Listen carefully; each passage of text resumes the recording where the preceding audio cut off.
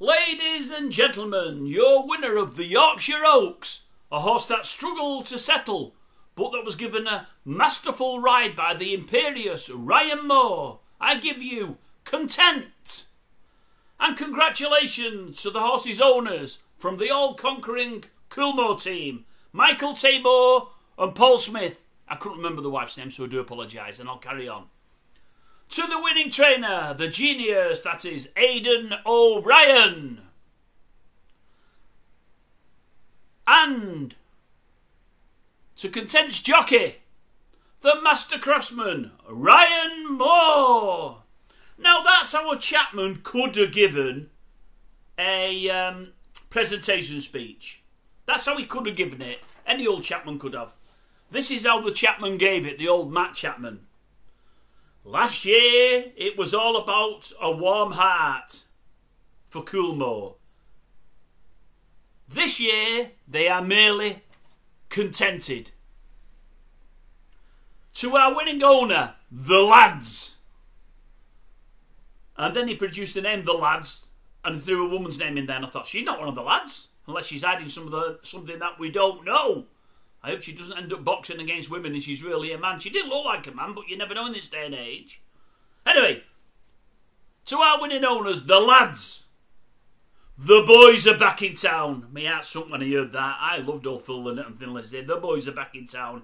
After yesterday, Michael Tabor, Paul Smith and Sarah Smith. That was the name I was missing before, Sarah Smith.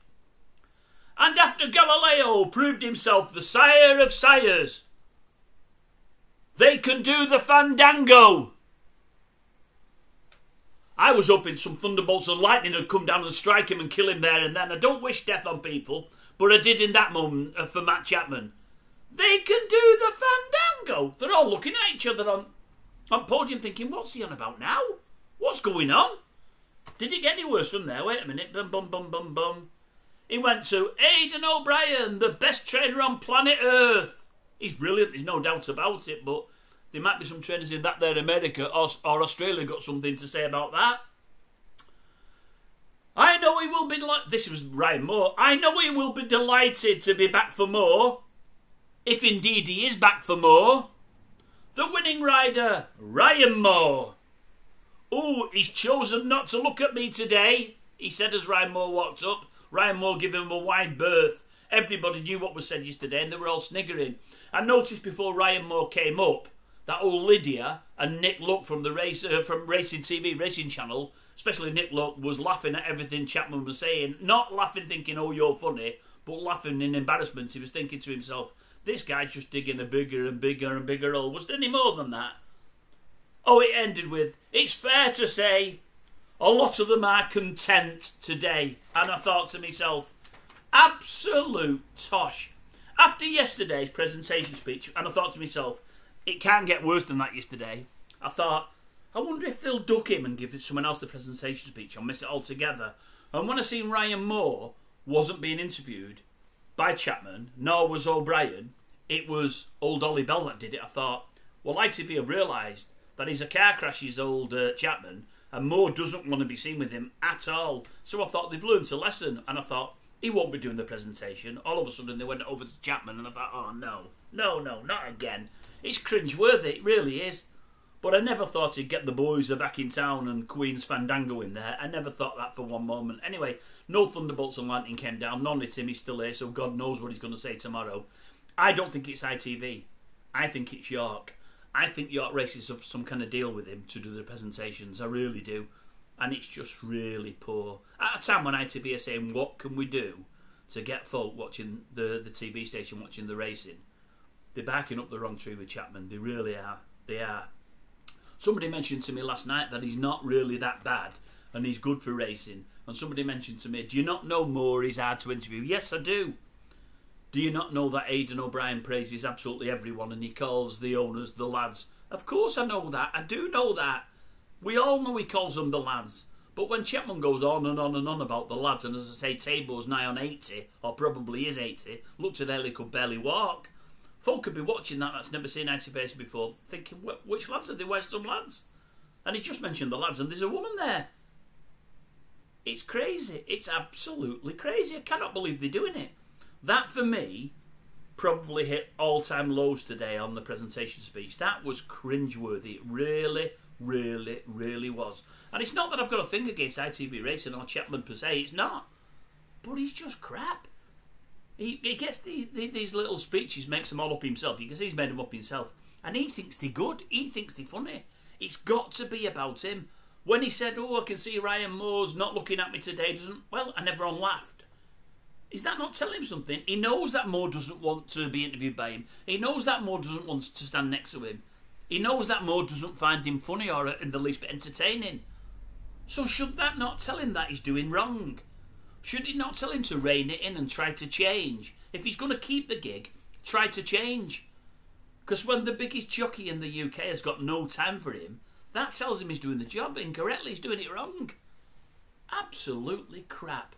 I hope someone high up at ITV watches these, because I'm a nobody, folks. I'm nothing, I know that. But at the end of the day, I love racing. I love Channel 4 racing. Channel 4 racing, the product there with McCurrick and Frankham and Down et al. Was brilliant. Absolutely brilliant. And what was that now, 10, 12, 15 years ago? We've gone backwards hugely. There's still people writing into the Racing Post and Sporting Live saying the ITV product is great and that. It's not. It's crap. The amount of days that ITV gives to it and the coverage is brilliant. That is brilliant. Better than the BBC ever did. Better than Channel 4 ever did. There's more race days than ever. You watch the end of the race at 10, you flick over to his ITV 3 or 4 and watch Newcastle. I don't bother. I look at the real big meetings. This Thursday series, Sunday series, all that. I'm not interested in all that. It's just taking spoon racing for me. But at the end of the day, it's great what they're doing for racing, as in the time they're giving it. But get some proper presenters. Some people that are best in class. Move everybody over from RUK or RTV and swap them all. Move everyone from ITV to Racing UK. Racing UK will die a death then, 'cause you've got to subscribe to that. But bring Nick Luck over and Lydia Islop. You've got professionals doing a professional job. You really have. They are best in class. You're never going to get Frankham back anymore, or Alistair Down. They've gone. You're not going to get them, sadly. So bring the best out there, and the best out there on Racing TV. That was woeful today. Absolutely woeful. It really, really was. He should have been talking about the ride. He gave Content. He got the right ground, the right place on the track. Content was fighting for it, he said, all the way round. Didn't want to know. A brilliant ride from him. Brilliant training performance from O'Brien to reverse the, was it the Irish Oaks placings? I think it was. Great performance. Really good.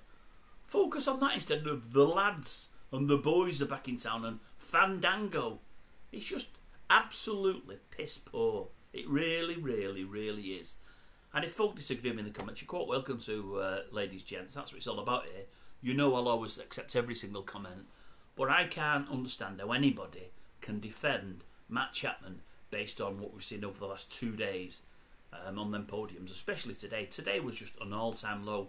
He's got 2 more days to go. I don't think he can top today. I really, really don't. But if I'm at ITV or York or whoever's put him up there to do that job, I'm pulling him today. I'm saying, no, tomorrow it's somebody else doing it. Somebody else doing it. Very, very poor.